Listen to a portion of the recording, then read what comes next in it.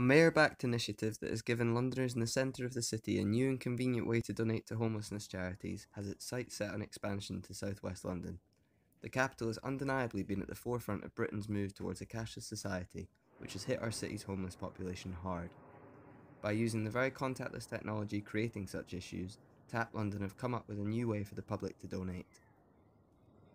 I founded TAP with my co-founder Katie about 2 years ago, really in response to rising levels of homelessness and inequality that we saw here in London. And we both felt that everyone is really impacted by homelessness, that you can see it everywhere. You see people out on the streets constantly, and yet nobody is really entirely sure what to do or the best way to help. And with the best will in the world, people are carrying less and less change.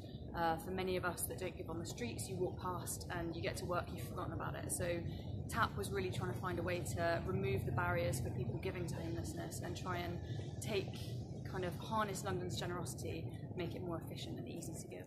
Homelessness in the capital rose every year between 2013 and 2017, with Shelter estimating last month that more than 170,000 people are homeless.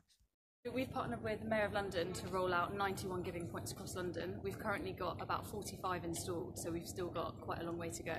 And we're still looking for businesses, for cafes, pubs, bars, restaurants, retailers to get involved and to host one of these units. So this is a window display, so we have a few window displays left to place, but we also have a lot of countertop devices which are very small. They take up a really small amount of counter space. All you need to do is plug it in, and we're just looking for organisations whose staff will get involved and be asking people to give. Every single penny that we raise, so 100% of each £3 donation, goes to the London Homeless Charities Group. So that's a coalition of 22 charities.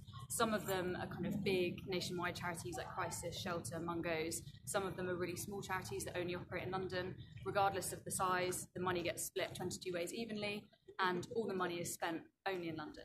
A spokesperson for St Mungo's said people can be confident their donation will provide real help for those sleeping rough, and that each charity has nominated a project that will benefit from the donations, such as providing assistance and advice, emergency accommodation or long-term support.